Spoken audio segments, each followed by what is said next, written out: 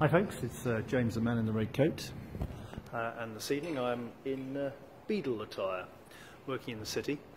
Livery halls are a little bit like London buses for me. They seem to come along very occasionally. You don't go to one for ages, and then you go to one 3 times in a year, which is exactly what's happened here.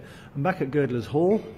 Up there you'll see one of my up the chandelier shots that I took earlier this year. I was caught taking that one. Above us is the Minstrel's Gallery, and below is this wonderful, wonderful carpet, which is no longer walked upon because it was made in about 1634, which I think you'll agree is quite a long time ago.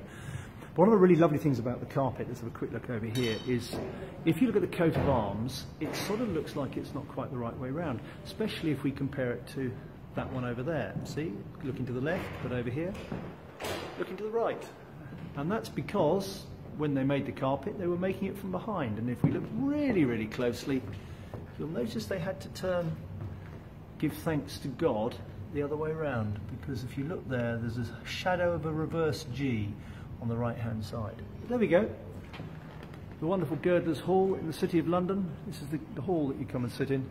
There are other rooms within the hall that are wonderful, but this one's just wonderful.